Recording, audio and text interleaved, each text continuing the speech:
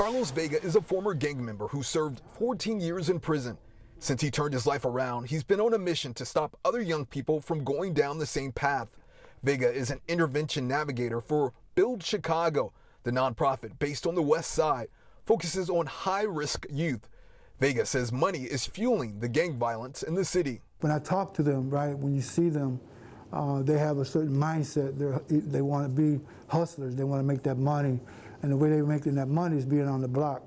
So when you're on the block, you have to have weapons to be, to secure yourself. Vega says the way police and elected officials have attempted to tackle gang violence in the city hasn't worked. He says the city can't arrest their way out of this problem. Vega says mentorship is key. Our approach is, we work with them where they're at. We try to change their mentality, right? We try to teach them that they can work. If you want to hustle jobs, right?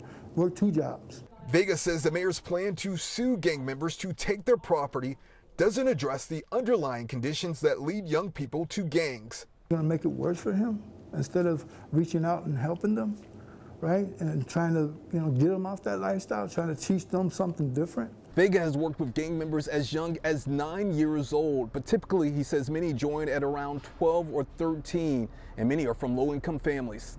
He says he has helped countless teens get out of gangs and become productive members of the community. He sees himself in them, and they see themselves in him. And I tell them, look, if I'm working, I went to prison, spent 14 years of my life in prison, right? You guys haven't been to prison yet. Think about it. You can be successful if you complete your high school, go to college, go to trade school. Will Jones, ABC7 Eyewitness News.